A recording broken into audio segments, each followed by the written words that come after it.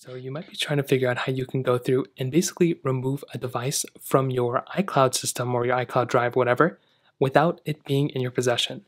So let's say I just gave away an iPhone or I just sold my iPhone and I forgot to remove my iCloud account from it.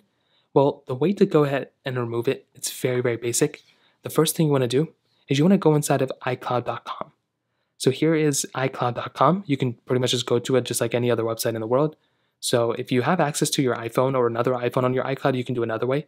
But this is the way that's universally accessible for everybody. So if you have a computer or something, you just go on iCloud.com. And then when you're logged in, what you want to do is you want to tap on this little like app icon thing that shows up right there. And you want to go and click on Find My. So click on Find My, and then you're going to come into this type of panel. Now, it's going to show you some iPhones that you own at the very bottom. Now, in this case, I can't show it because it's going to show like personal information. But what you can do is you can just go through and scroll through all the iPhones that you have or all the Apple products that you have within your specific thing down here. And then you're going to see a few things. You're going to see one, you can see once you click on that iPhone, you'll see the location of that device if it's still on your account or if it's still on.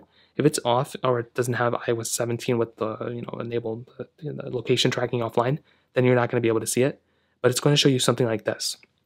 So what you're going to want to do is you want to go ahead and click Remove from Account. So tap on Remove from Account, and it's going to say this iPhone is linked to your Apple ID. Removing this iPhone will allow it to be activated and used by another person. So what you can do now, I'm not going to personally do this right now, but what you can do is you can click Remove, and what that's going to do is it's pretty much going to remove this specific iPhone from your account. So basically, whoever uses this phone now, if you sold it or you gave it away, whatever, they'll basically be able to set up the iPhone and use it as a normal device right after.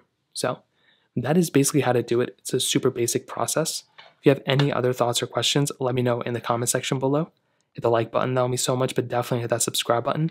More importantly than everything else, I love every single one of you guys. Hopefully I'll catch you guys in the next video.